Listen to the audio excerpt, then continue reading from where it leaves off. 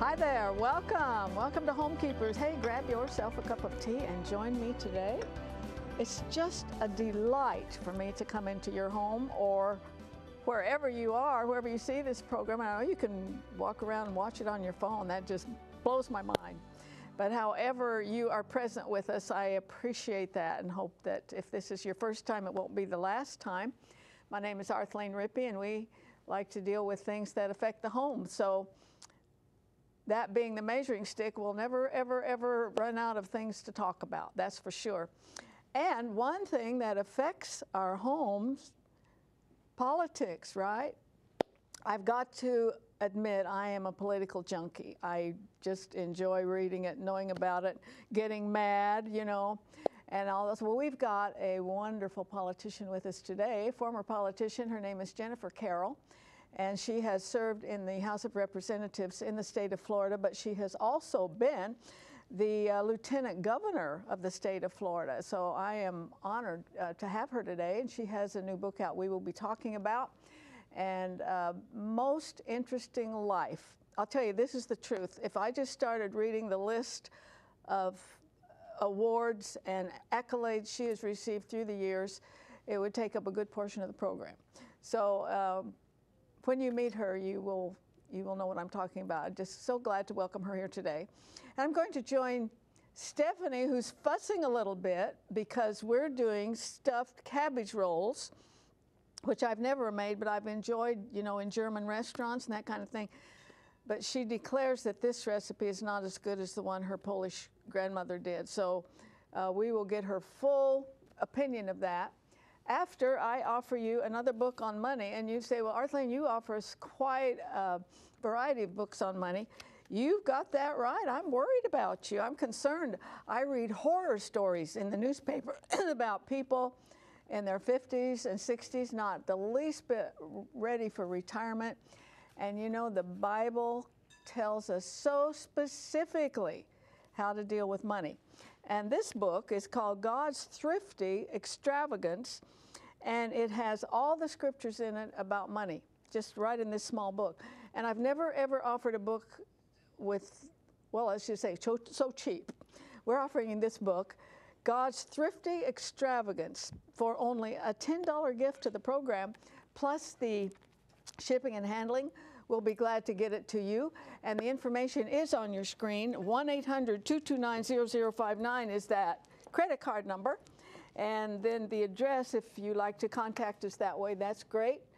Box 6922, Clearwater, Florida 33758, and we will get it right out to you. And I've joined Stephanie over here. So you have not been talking nice about this. I just don't know. I mean, it's probably very good. Mm-hmm. No. Oh, this is what I want to challenge you to. And do we need to get this going? Oh, yeah, sure. Let's get it going. This is a pound of hamburger. This is a cup of cooked rice. Mm-hmm. We have some onion, some salt, some pepper, and I'm going to put 2 tablespoons of Do you want this in there? Tomato soup. Everything? Sure. Yes. The reason we want to get it going is so that you can see exactly how we put it together. That's yes. 2 tablespoons of tomato soup. She said never I have tomato never soup. heard of this. But this is what I want. Yes, okay. This Next is what... week. Okay. Let's do yours. Okay. Okay? Sure. And yours came from? My grandmother. Yes. That's the best kind. So it's better. That's the best kind. So I'm just going to mix this all together. I took some cabbage leaves earlier. You just kind of wilt them, right? Yeah, and I boiled them for just, now the recipe says to cut the cabbage leaves off and boil them. I put the whole cabbage head in there because then when you That's a good idea. When you take them off, you don't rip the cabbage leaves. Yeah, so that's what Brilliant. I did. You can put that egg in here too if you want. And, okay, I got some news for you. Okay. Stephanie has challenged me to have all my Christmas shopping done by the 2nd week of November. Yes. Correct? Done and wrapped. Okay. Yes. Well, last weekend, I went through a closet I have where I buy a gift once in a while, stick it in there. You had a gift closet and you didn't even know I didn't even know it. So I made my list, 25 people on my list. But remember, I got 8 great-grandchildren, and then I've got grandchildren, and they got wives and how husbands. helpful is the list? Oh, it's wonderful. Yes. I wrapped 6 gifts last weekend.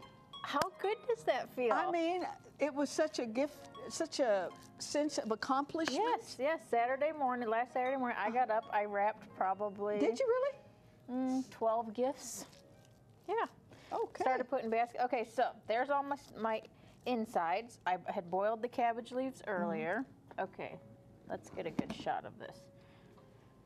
We have 8 cabbage leaves, so I'm going to do this in half, and then we'll know we need to get 4 out of each one. It's such a brilliant idea to wilt those in the head. Yes, because then... Did your Polish grandmother teach you that? Yes. Now, here's another thing I'm discovering, okay? Because we're using a pound, that it calls for a pound. I make gargantuan size. Everything. I do. I don't know what my problem is, but I do because I use 5 pounds of hamburger to do cabbage rolls? Cabbage rolls. Yes. So these are babies compared to my. So you just put it right in here, okay, and you just start rolling and you tuck. How cute. Okay. Now the directions say put a toothpick in them or put a string in them. You don't need to. You just tuck and put the tucked part underneath. Okay. So let's do another one. So we have it here. But you said you almost acted like tomato soup was a sin. Oh, I just... You don't use tomato soup? No, I use tomato sauce and peeled diced tomato, you know, out of the can. Oh, these are lovely. And they're babies. So I'm going to do 8 of these, and I'm going to put them in the pan, and then I'm going to finish covering them with the tomato soup, okay?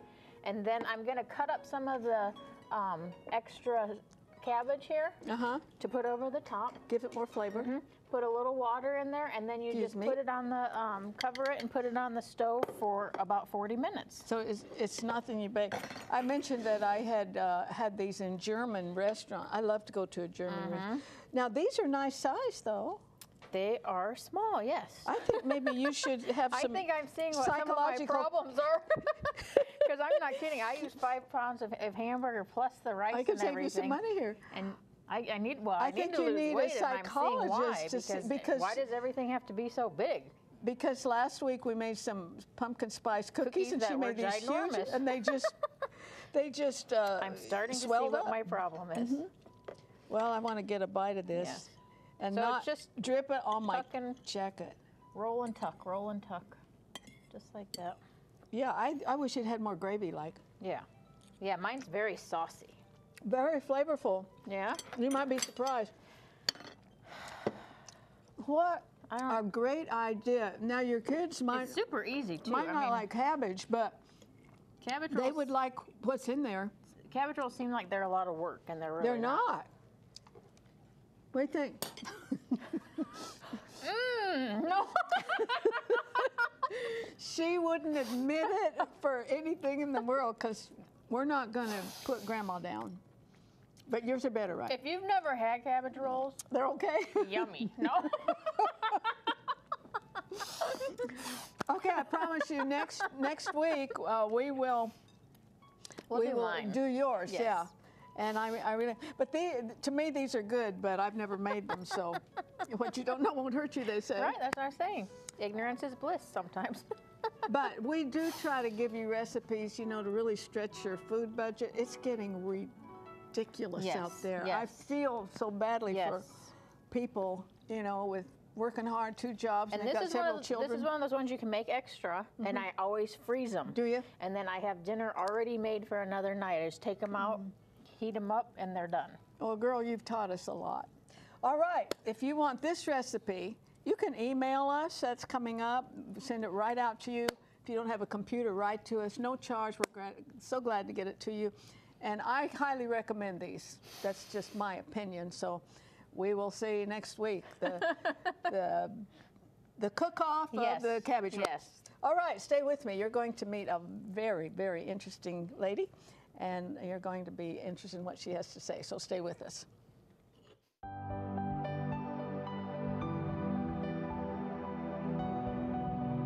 If you would like a copy of today's recipe, just write to the address on your screen, or you can email your request to arthelene@rippy.org.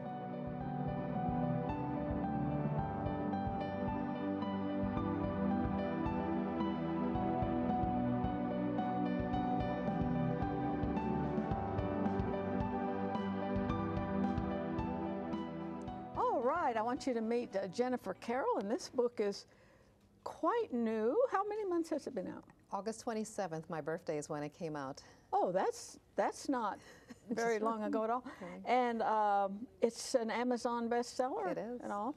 And so you'll find out how you can get it in just a couple minutes. We'll put all that information on the screen. But I certainly want to welcome you, and what an interesting life you have had. Do you ever sit back and think, whoa? Well, now I have, since writing the book. Yeah. But while I was engrossed in doing all the things that God has blessed me to do, I didn't think that it was a lot. But he makes it happen. He's put us here for a reason, and the reason is to do His works. So when you look back, if you are truly doing the things that God has put you here to do, when you look back on your life, everyone will have a book that they can write. Well, yours is extraordinary. You are an immigrant from Trinidad, and that was interesting to me because in your book you describe how the little kids would see an airplane and say, "Take me to America, take me to America." That's such a compliment to our nation, because that general idea of that's where the dream is, is America. Do you think that's still true? I believe it's still true. Around the world, certainly. Around the world. And we can see, particularly with people trying to cross our borders illegally coming into this country, if it was so great where they wouldn't try to be breaking our laws to get into this country. But we are a nation of laws and should abide by that, and anyone who comes in here need to follow our rules of this country, because we can't take on everyone and care for everyone, but we do have an obligation to follow the law and do what's right. But the American dream is still alive and well, and we have to make sure that we have good citizens that take part in the political process so that it will continue and grow and prosper for future generations. Is there anything I can vote for you for? I keep hearing that a lot. Oh, let me tell you, I wouldn't rule it out, because you've been in it. You're Lieutenant Governor of Florida for several years, and you know, when you see everything and all, but we need people like you to go in and fight the battle, because there's some real battles that need to be fought. Well, you saw I fought a lot while I was in Yes, government. I read the book.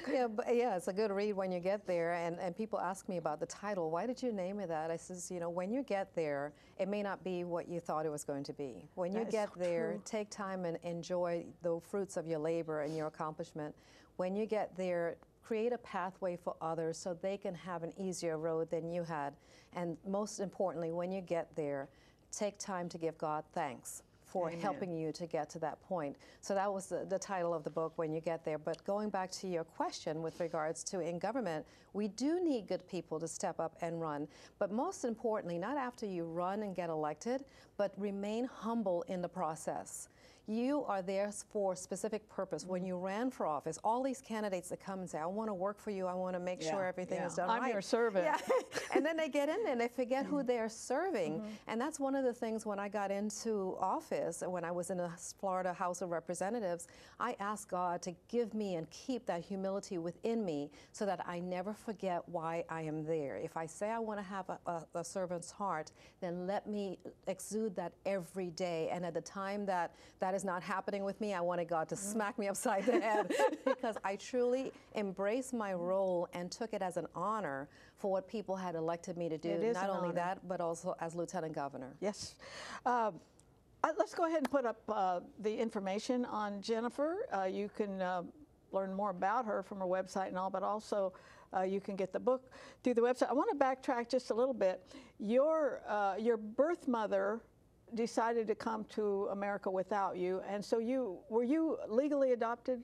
I was legally adopted by the parents who raised me, which was my great aunt and uncle. They were older people, and I was their only child, so they were very coveted and very afraid to let me go. And so, but I was very mindful and respectful of them, and held them very dear to me, and wanted to do the best that I can be for them to show them my gratitude. And that comes strong in the book. And they were good parents. Yes. I mean, They were the She best. had curfew, she had homework, she had to clean the house. Just abuse. I couldn't fall asleep in church every Sunday. Yeah, right.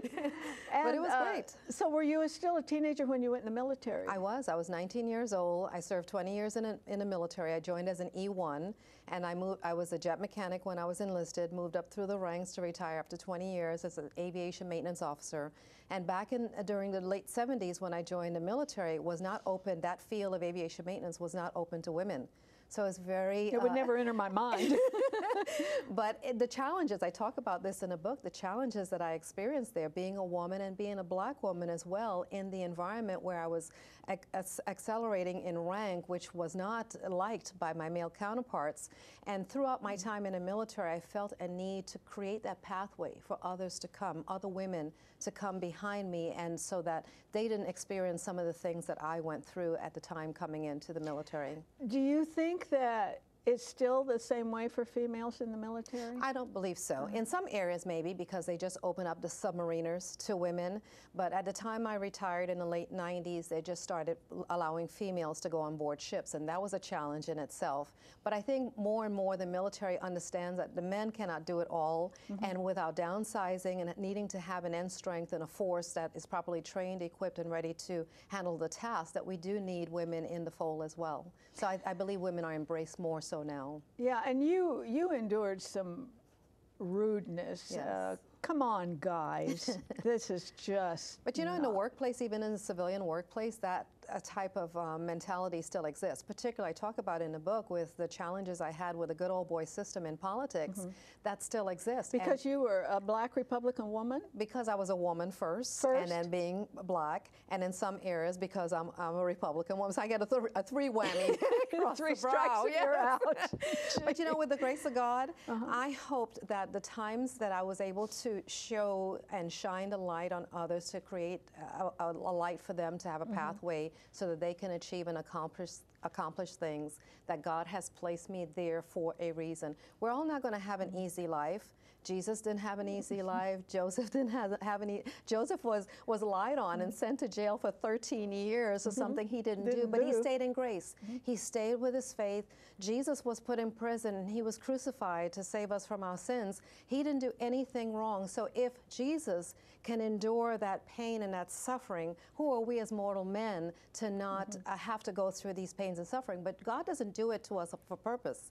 He does it so that he can either remind us that who's in control, or craft us and mold us into what he has created us to be.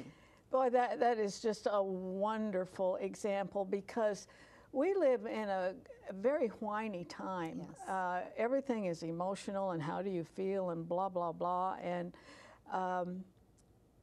those that really get things done are not whiners. There was enough coming your way for you to just have a career whining. That would have been what you could do. But you really did overcome a lot that the rest of us, you know, sat back and look this American history unfolding with women in military and more like that. Give us a little civics lesson on Lieutenant Governor, which you were with the present Governor of Florida, Rick Scott. You were his Lieutenant Governor. Is that like a vice president? Correct. So if something happened to him, that person steps in. Correct. And that was not pleasing to the good old boys at all. Because I wasn't the chosen one. I wasn't one of the establishment. And heaven forbid something had happened to the governor, or if I had stayed with him to run a second term, that maybe I chose to run for governor, that would upset their whole apple cart of all the niceties and the power that they have. It would go out the window because they know I wouldn't play that game. So therefore, I had to be ousted somehow. But you talk about, you know, when you go through these difficult times, and the best thing that you can do is just turn it over to God. Without his strength and my faith in him, I would have crumbled. And one of the reasons that I wrote the book... Lived angry, too. Exactly, and very bitter, and that would not have been good for myself and my family. But I've known people that have been through less than I have, that have committed suicide or turned to drugs and alcohol, or been very destructive with their families. And I wrote the book to be a motivator, something that's going to motivate, inspire, and encourage people that the bad news is never the final chapter. Yeah, and then to meet you in person, everything rings true in this book. And if you just tuned in, I'm talking to Jennifer Carroll. This is a rather new book. She was the Lieutenant Governor of the state of Florida, and the information is on the screen. You can go through Amazon, and I'm sure Barnes & Noble and all those other places to get this. It's just a compelling life, and when I mentioned at the top of the program that I could spend the whole program just about with your awards, I'm all over the place in this, this interview. But that's good. That will entice her to go read the book. Because you have a husband. I do. And 3 children, and one of your boys is? Nolan Carroll, number 23. He's a cornerback with the Philadelphia Eagles. Oh, my. He used to be with the Miami Dolphins, and he went out as a free agent.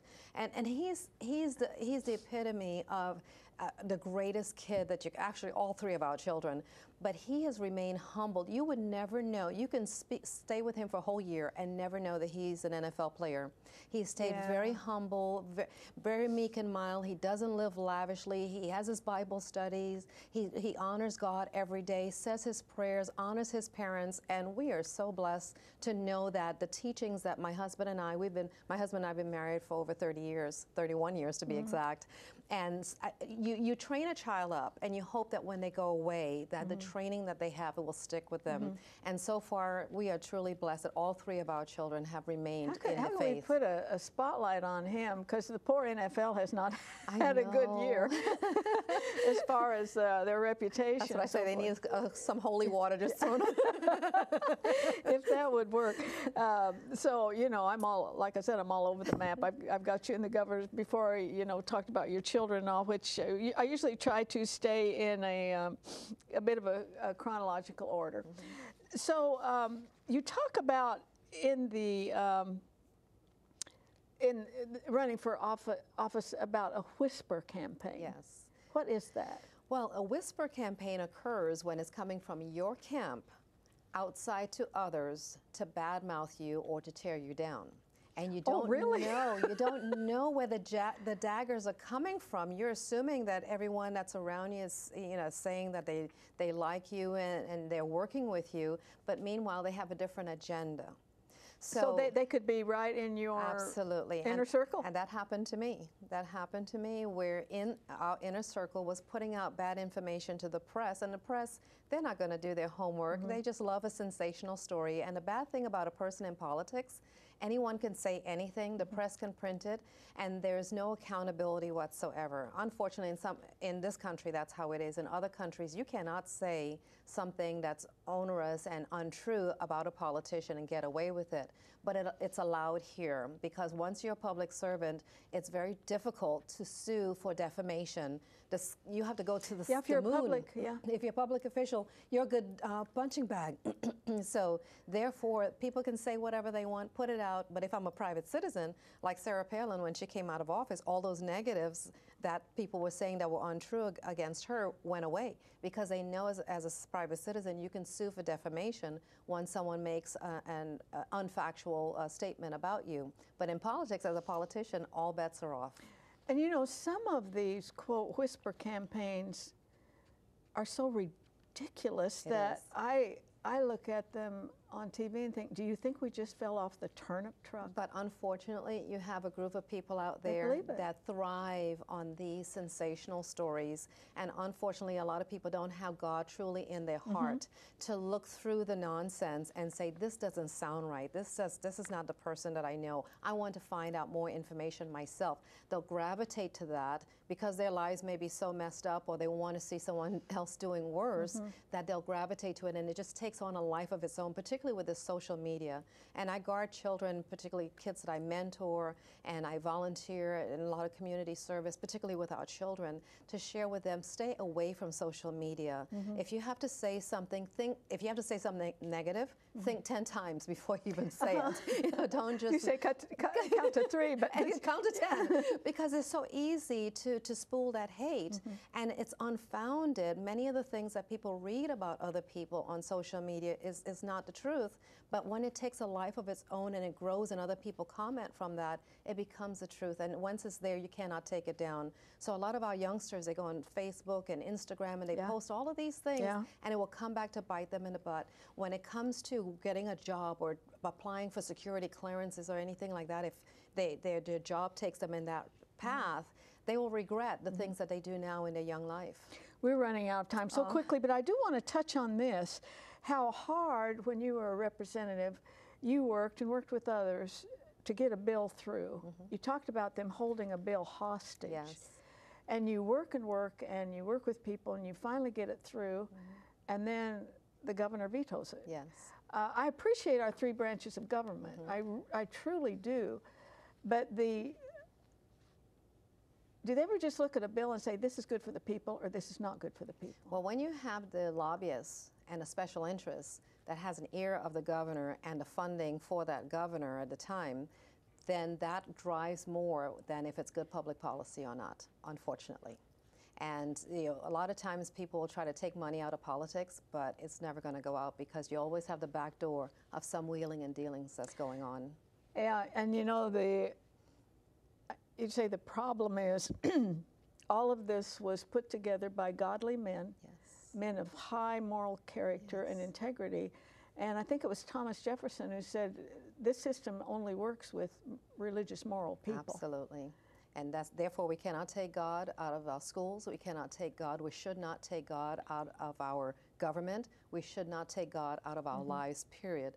Without that solid foundation and belief in Him and that humility that comes with it, we would be crumbling if we didn't have that. So therefore it is so critical that we keep Him in our lives across the board. Girl, I'll be your campaign manager. I welcome it. Did you just tune in, friends? I'm talking to Jennifer Carroll. She was our Lieutenant Governor for the state of Florida.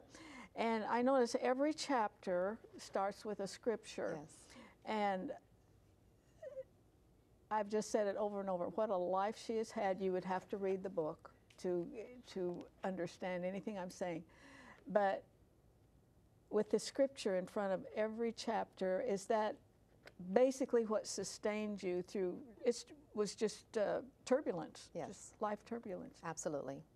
And without, again, the scriptures to guide you and be that formation to get you back on track, you're going to lose your way. And that's why I thought it was very critical for me to put that in there and put some passages in the book as well to encourage and elevate others so they can have a fruitful life of what God has created them to be. I've got about 15 seconds. One more thing I want to say, that she really shocked some lobbyists who had been donors to your campaign, and they couldn't control her vote after she got in. That is so good. Congratulations. We're out of time, but join me next time, friend, remembering there's no higher calling than that of a homekeeper. God bless you.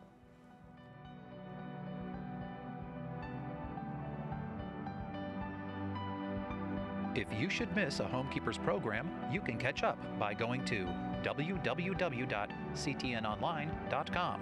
Click on CTN Programs and then on Homekeepers.